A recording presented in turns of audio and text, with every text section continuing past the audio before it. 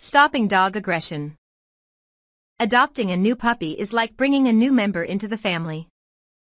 Everyone is focused on playing and feeding the puppy, or even just watching him for whatever moves he makes. But do you know that it takes only a little time for this puppy to become an adult dog? What happens if your sweet and lovable puppy grows up to be an aggressive one?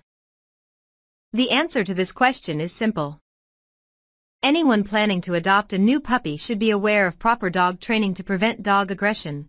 You should not jump ahead into adopting a puppy if you are not ready or not knowledgeable enough about the pros and cons of owning a dog, particularly the training of a specific dog breed that you wish to adopt. There are various dog training guides that may help you train your dog to stop dog aggression.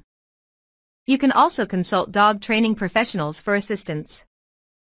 It will only take a little time to ruin the perfect puppy if training is not properly handled. There are different forms of dog aggression. These are food aggression, dominance aggression, and fear aggression.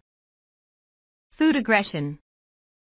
The most common problem for an untrained dog is food aggression. The dog is very aggressive whenever he is in front of his food. Nobody can touch his bowl of food, even the dog owner. This is very dangerous whenever there are small children around the house while the dog is eating.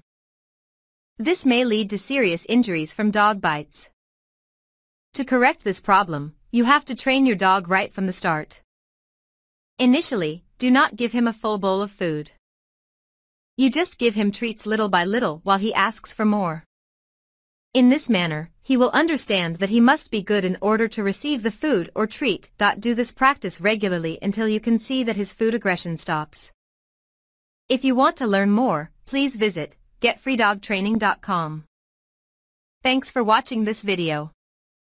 Please leave a like if you enjoyed the video and subscribe for more videos.